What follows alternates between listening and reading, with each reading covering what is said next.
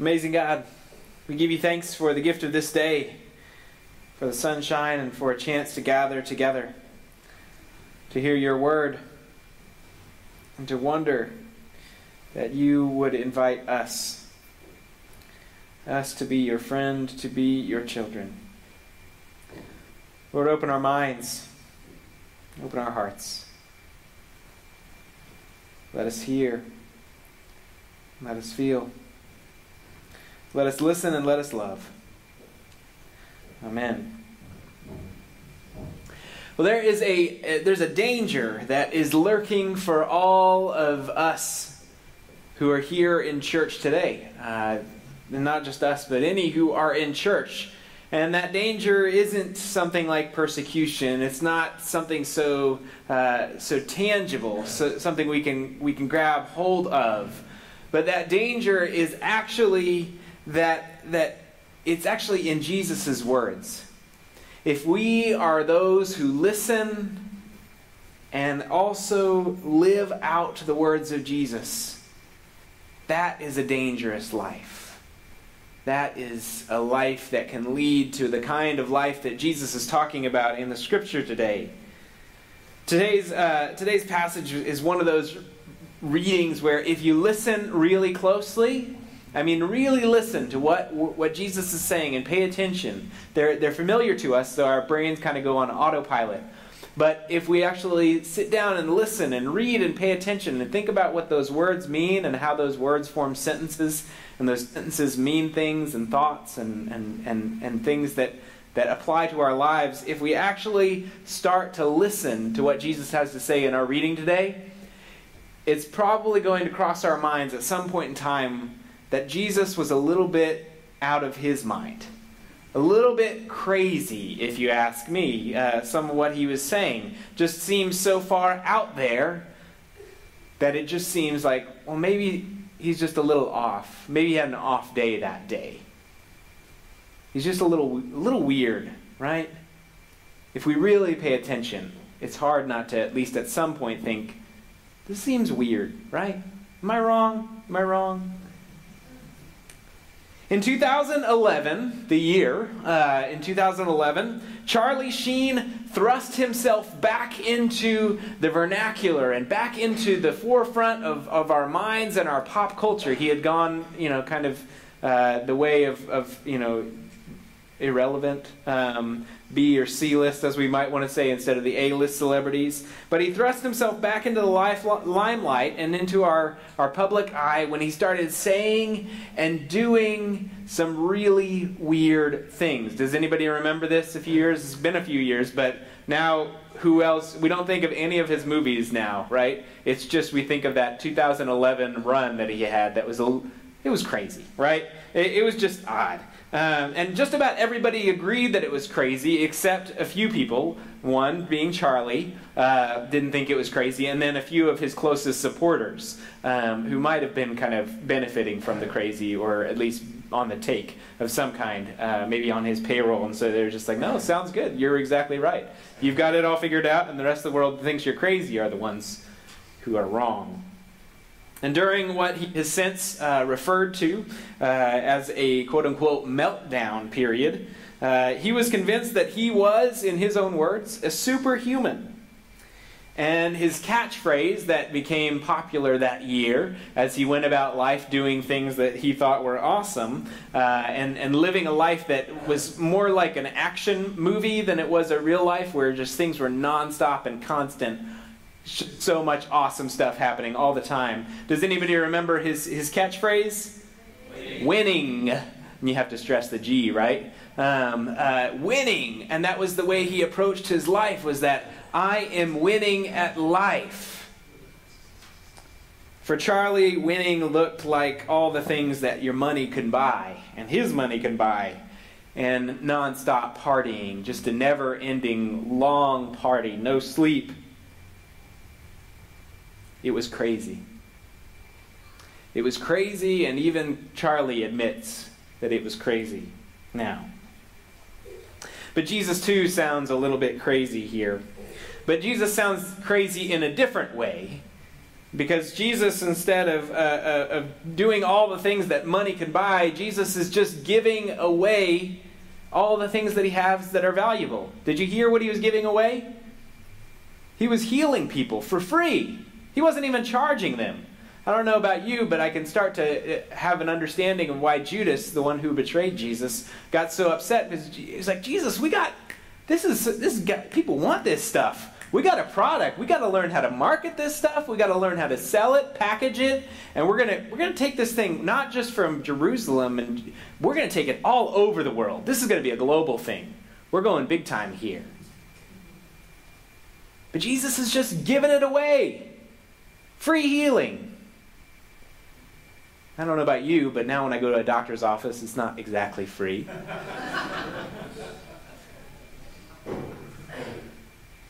He's giving it away. And then on top of that, he's also just giving people teaching. Just willy-nilly, throwing it out to the wind to anybody who gathers around for free. He's not charging admission. I mean, it doesn't even tell us that he took up an offering that day. Big mistake.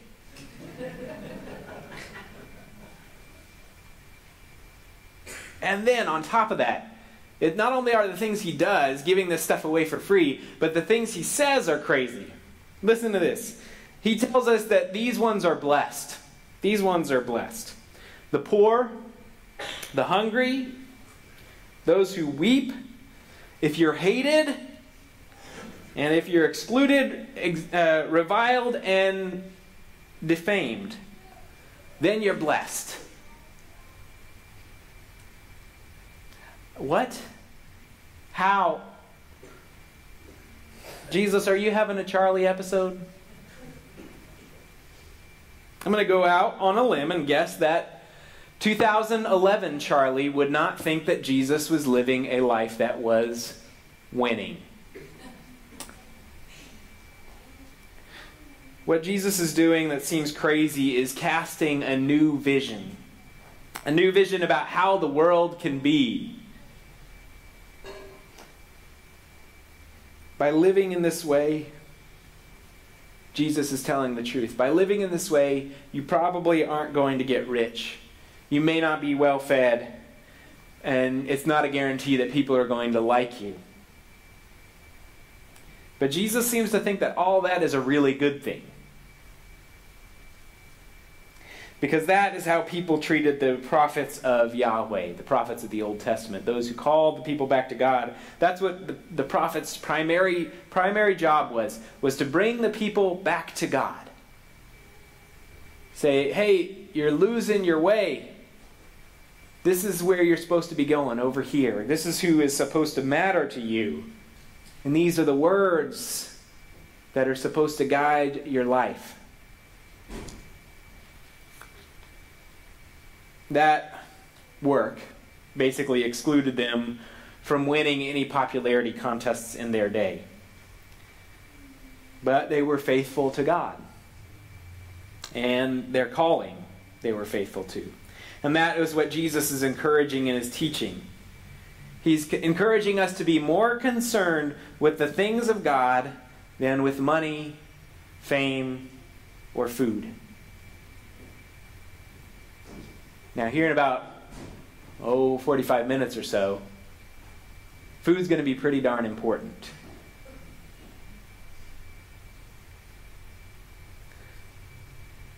Just because people think you're crazy doesn't necessarily make you like the prophets. That's not how the equation works. Just because people think you're crazy doesn't mean you're one of the Old Testament prophets.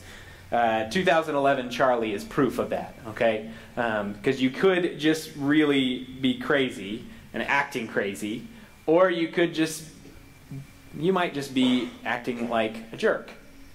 It's very possible. And so it's not just because people don't like you that means you're somehow living the life that Jesus intended.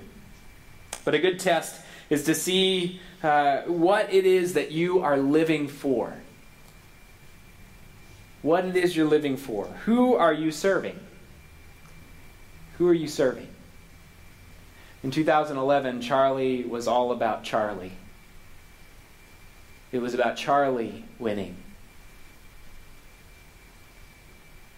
sometimes in my life, it gets to be a lot more about me than it does about God. About me winning. About the things that I might have, or want, or desire, or chase after. Are you serving the self, yourself, or are you serving God? That's an important caveat that Jesus makes of blessed are you for all these things when you suffer all these things for the sake of the Son of Man.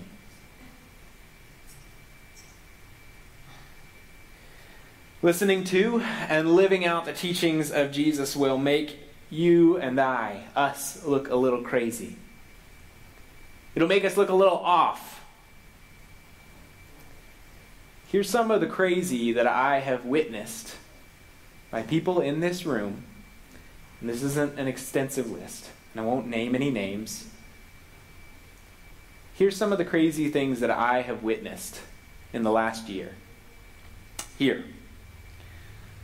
I have witnessed people taking off a week of work, vacation time, to help with Vacation Bible School. Now, although the title says vacation, it's not really vacation. Taking off a week of vacation to serve at Vacation Bible School. Seen it right here, folks. I've seen people use some of their summer vacation, the times when school is out, sometime early June to mid to late August, using some of that summer vacation time to go on a mission trip instead of going again on a vacation or going to Six Flags. I've seen it right here. I've seen people spend 2 to 3 or maybe even more days than that dipping strawberries in chocolate, selling them on street corners, and then giving it away. Giving it away to Child Protective Services of Hays County. To the tune of roughly $2,600. Just giving the stuff away.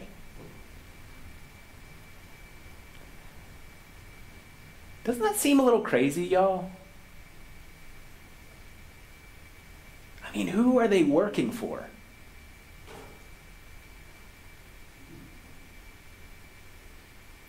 Following Jesus makes you look like you're a little bit out of your mind sometimes. Because you're not living out of your mind. You're living from the heart of God. Will you pray with me? Loving God, we give you thanks for your word, for the ways that you call us back to your heart, God. We ask that you would empower us, embolden us, God. Breathe into us the spirit that we need to live in a way that is out of our mind, because we are so set on your heart and your way. God, we ask that you don't allow us to be transformed, conformed to the pattern of this world, Lord, but rather that you would change us, mold us, and make us into your pattern. Lord, help us to be those who listen to the words of Jesus and live them out. God, we pray for those who are sick, for those who are hurting, and those who are in need of healing this day, Lord, that your Spirit might fall upon them today, that they might feel your presence with them, that you might be with those who are caring for them, nursing them back to health. We lift to you, Lord, these, our sisters, our brothers, our neighbors, our friends, our acquaintances, our co-workers, trusting that you are a God who longs to bring healing and wholeness to the crowds that gathered. Lord, hear us as we pray for your church, for its people, for its leaders. We pray for the United Methodist Church. And we ask, Lord, that we might keep our eyes set on you, that we might listen to you, and that we might follow in your ways. That your word might be a light to our path. God, we pray and give you thanks for the gift of the saints who have gone on before, those who have shown us the way to salvation, who have pointed us to Christ.